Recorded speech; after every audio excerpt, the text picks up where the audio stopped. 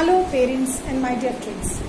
Today I am going to tell you about the concept of this and that. So when we are talking about this, we are talking something which is very near.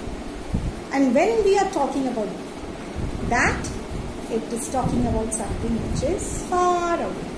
So here I have got few flashcards which will help you to understand what is this and what is that.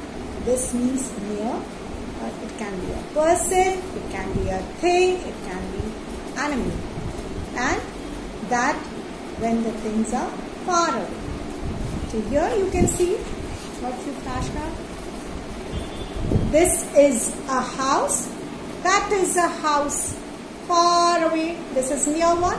And you can see a big picture because when the things are near, you can see big. But when the things are far away, you can see small pictures. Now next. This is a cat. That is a cat. Near and far. This is a bone. That is a bone. Again it is talking about near and far.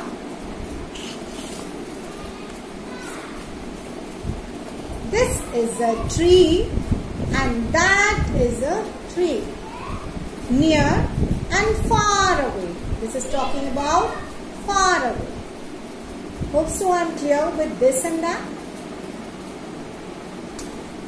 Stay home, stay safe.